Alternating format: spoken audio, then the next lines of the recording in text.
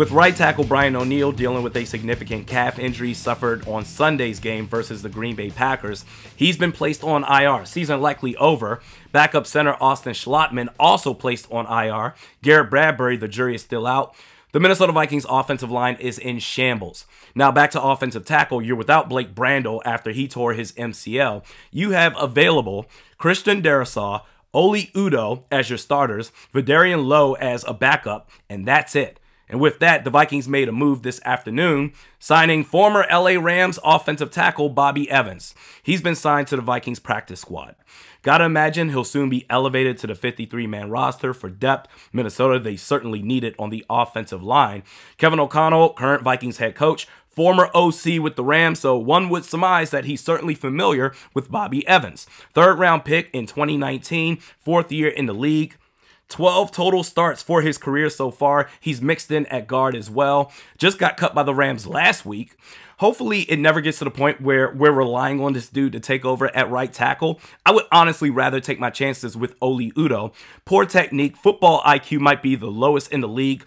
Makes it too easy for pass rushers to simply skip on by him without giving any sort of resistance, but I get it. Injuries are piling up on the offensive line. You need to make emergency signings. This, at best, is a depth move for the Vikings in the playoffs. The Vikings signed another offensive lineman, but not to the practice squad, this time to the active roster. Center Greg Mancz, 8th season since going undrafted in 2015 out of Toledo, spent his first 6 years with the Houston Texans, and since that time, he's dabbled with Baltimore, Miami, Buffalo, Cleveland, mostly on their practice squads, 32 career starts now. With Mancz, I will say this, with Austin Schlottman on IR, Garrett Bradbury, we don't know what's going to happen with him. Chris Reed, not knowing when to snap the ball on time.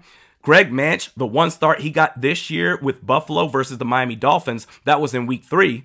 For what the Vikings need at center and being desperate this late into the season, 1 week away from playoffs, this was a good move by Kwesi Adofo-Mensah. This was a solid signing, all things considered. This is a situation to where I think Greg Mancz has what it takes for the center position to get by. Either that or force Chris Reed to be better prepared. And in his defense, getting suddenly pulled in after Austin Schlottman got hurt, that's a lot. But maybe a full week of prep knowing that you're the guy, unless the Vikings, of course, say, we're going to start Mancz right away.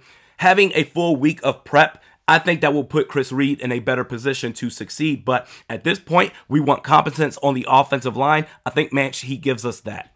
My thoughts are with Damar Hamlin. Suffered cardiac arrest during last night's Bills-Bengals game after making a tackle. Had to get CPR. Very scary stuff. Now, according to his friend and marketing rep, that is Jordan Rooney, he says of Damar Hamlin that his vitals were back to normal but still undergoing testing. To go about your day doing what you love to suddenly fighting for your life, I just pray that this man is okay. Please be okay.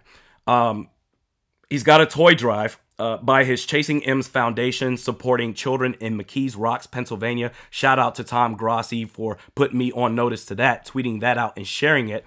I'm going to put the link in the description box below. If you can, please make a donation. I pray that this man is okay. This is bigger than football. We'll see you tomorrow.